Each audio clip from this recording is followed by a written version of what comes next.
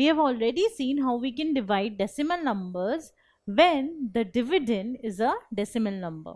Now in this case, I need to divide 9 by 1.5. So over here, the divisor is a decimal number. So the divisor is 1.5, which is a decimal number. Now 9 divided by 1.5 can be written as 9 divided by 1.5. Now when the divisor is a decimal number, the first thing that we need to do is to remove this decimal point and bring it to the right. How can I do that? So what I need to do is I need to bring this decimal point to the right. That is, I need to remove the decimal point of the divisor. Now, when does decimal point shift to the right? When I multiply by a power of 10.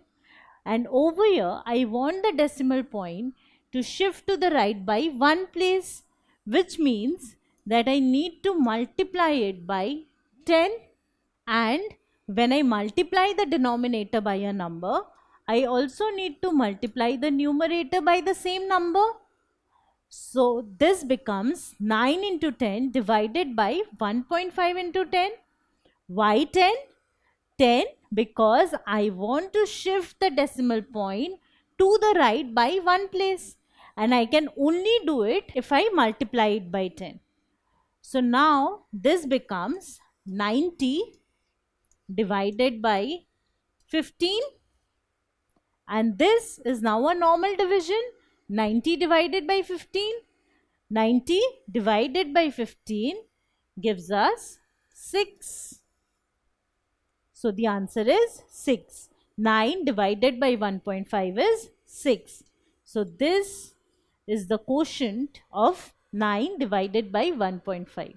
So if there is a decimal point in the divisor, then I need to remove the decimal point by multiplying it with the correct power of 10. And if there is a decimal point in the dividend, then we put the decimal point at the correct place in the quotient.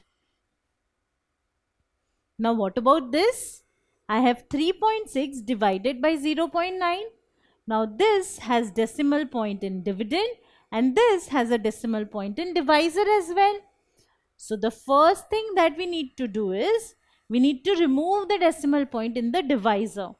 So I can write this as 3.6 divided by 0.9.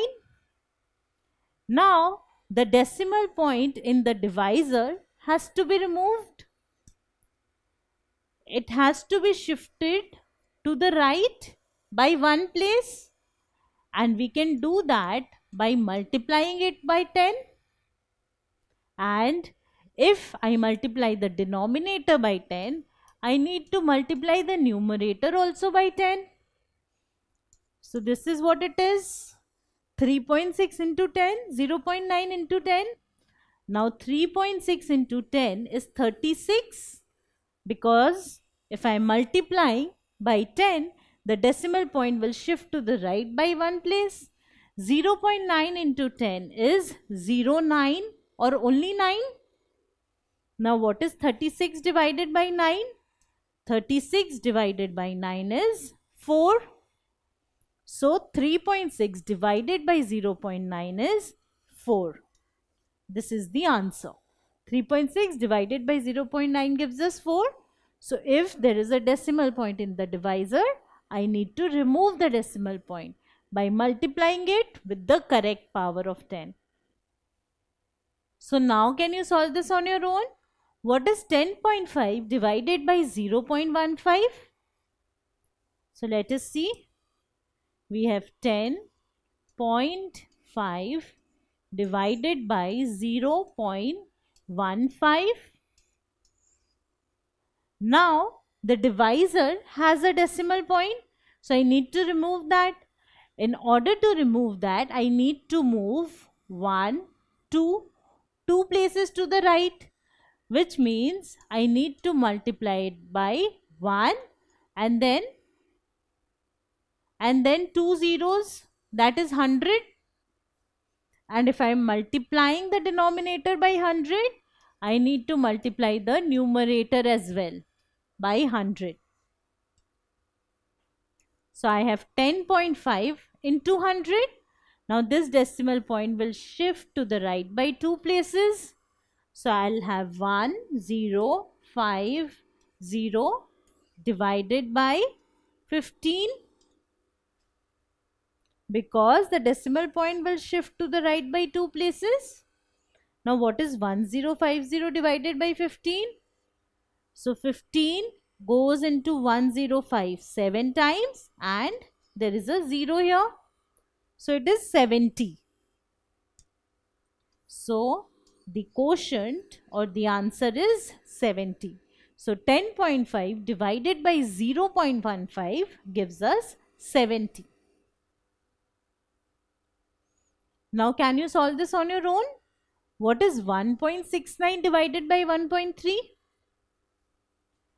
So I have 1.69 divided by 1.3.